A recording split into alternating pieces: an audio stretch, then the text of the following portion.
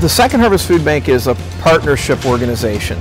We are a partnership of over 79 soup kitchens and food pantries, and we're serving somewhere around 80,000 families every year. What we're doing is we're providing a nutritional supplementation that otherwise they would not be able to afford.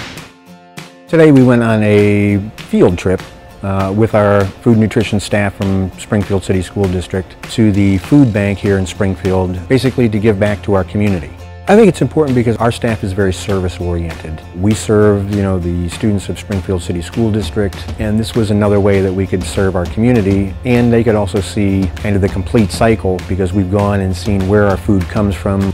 We're, I believe, 65 to 70 volunteers on site. They were all prepared in advance, given a basic snapshot of what they would be doing. When they came through the doors, we literally just separated them into small groups, dealing with sorting food that needed to go out to our service agencies. It was an eye-opening experience, especially with exactly how much help our local three-county area is in need of. And I think that surprised, some of our folks, that there are people out there that are really in need. We have a lot to get done. We have a skeleton crew, and about 75% of the overall food handling process is handled by volunteers. And I think what happened today with the volunteers that came through, being able to handle such a diversity of the overall food that we do process, they were able to see some of that mix. And I did have several that came forward and said, we want to come back.